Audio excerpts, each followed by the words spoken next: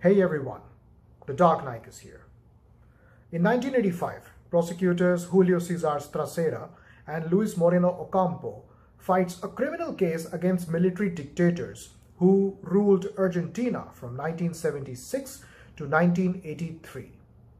When Strassera is unable to recruit lawyers to form his prosecution team, then Ocampo joins his cause and shockingly recruits a bunch of young law graduates and amateur lawyers to take on the most powerful people in the country.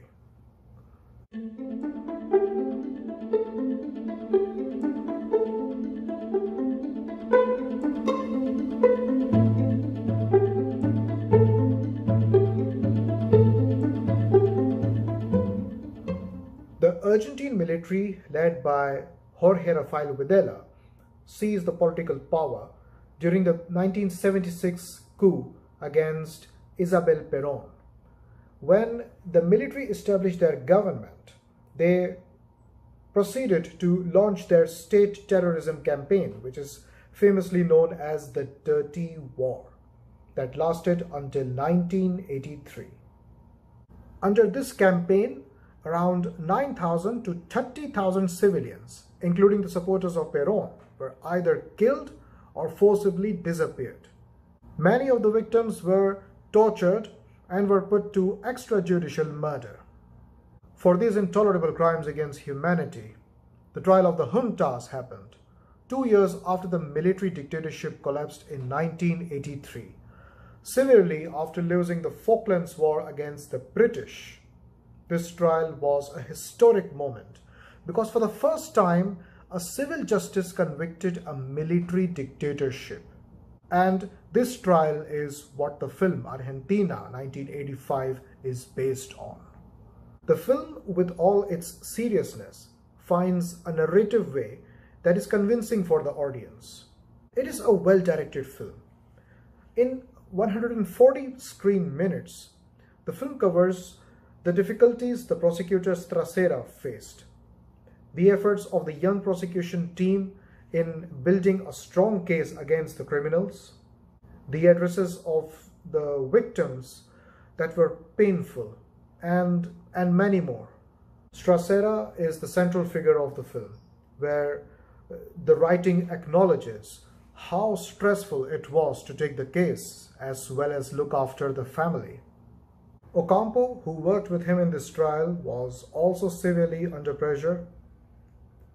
There is a sequence where Ocampo is scared of something bad occurring in the court. I like that part of giving the audience a horror image of the prosecutors who are playing with fire and are unable to hold their temporary mental catastrophe. The courtroom drama is absolutely not dramatic to the usual standards that we often watch. And due to this reason, the audience will get the real feel of the proceedings. The real heart of the film is in the middle that will boil the blood of the audiences when they will listen to the tortures the witnesses suffered when they testify in the cross-examination phase, particularly of Adriana Calvo. As far as the accuracy is concerned, the film has used footage to level the dramatization. A few aspects of the film are true, but some of the aspects looks to be exaggerated. For example, the prosecutor and Eduardo Viola making insulting gestures, judges at the restaurant, Judith mocking the lawyer, and the interviews of the young graduates, etc. Strassera's closing argument in the film is around 9 minutes of screen time. 9 minutes of screen time, which indicates how significant that was for the justice and for the people of Argentina. The audience may feel that the closing argument by Strassera had no intensity and Strassera was just reading the argument. But in reality, this is exactly how Strassera addressed to the court. spectators getting jubilant and emotional with a standing ovation is all in the footage. The makers surely had plenty of options to entitle the film.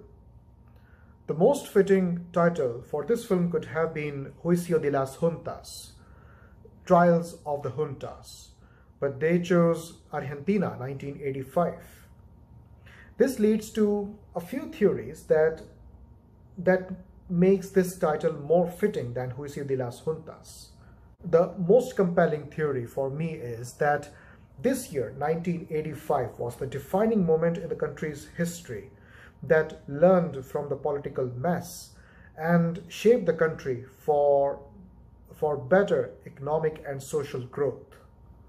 I'm not sure how often an Argentine or Spanish film has dramatized this event before, but I feel this was the need of the hour. The fall of the military dictatorship in this country is considered the re-independence of the country.